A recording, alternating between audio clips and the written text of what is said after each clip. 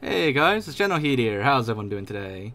So, for today's video, we are going to be exploring the Prophet of Truth's Forerunner ship during takeoff in the final cutscene of the mission, High Charity, in Halo 2.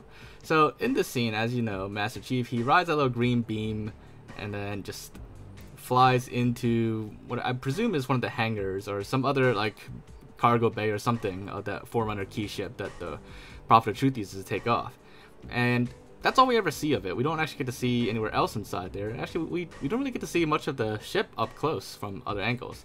So, using Halo 2's mod tools, we are going to be taking advantage of all the built-in cheat codes to explore around a little bit and see how this goes.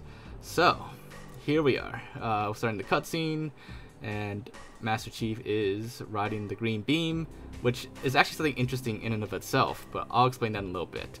But anyways, notice the green beam is moving forward, and then here we are. I'm just going to pause the game right here and just change the speed down to 0 so we can fly around without the cutscene continuing.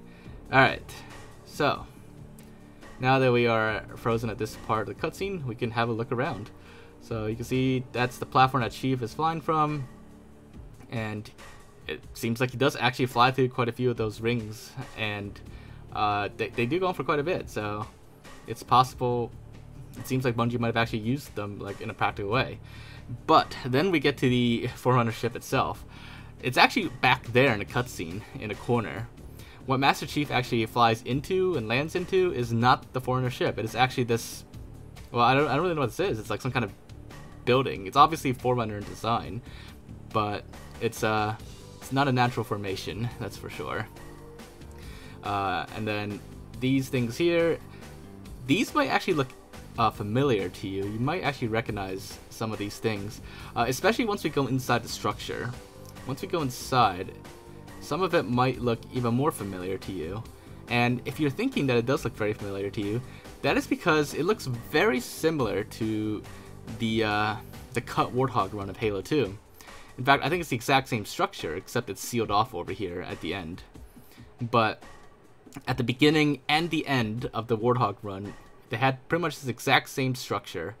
It's just connected to the rest of the Warthog run. So it's very possible that the Warthog run that was cut, some parts of it were still used in-game in this cutscene. I mean, like this outer structure, that wall is definitely not used anywhere. I've never seen it before. But this little tube structure inside, that I'm pretty sure is probably reused from the Warthog run.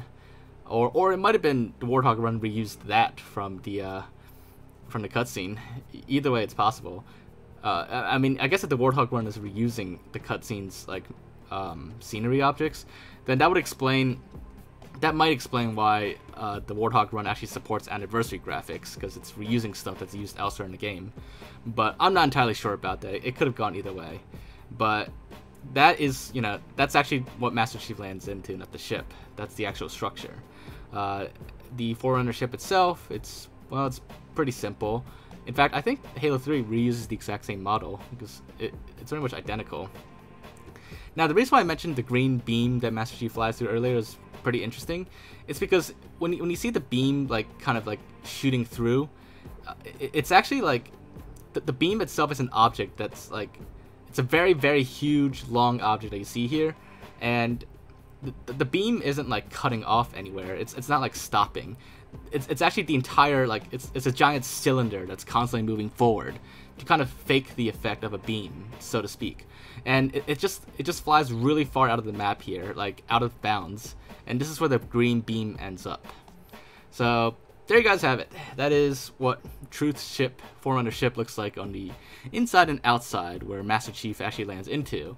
And you also got to see a little bit of behind-the-scenes look at how that particular cutscene works overall. There's a lot of interesting stuff going on behind the scenes for sure. But anyways, if you guys enjoyed this video, make sure to leave a like, leave thoughts in the comments, let me know anything else you check out or look into. Aside from that, make sure to subscribe if you haven't already, and I will see you all next time. Bye guys!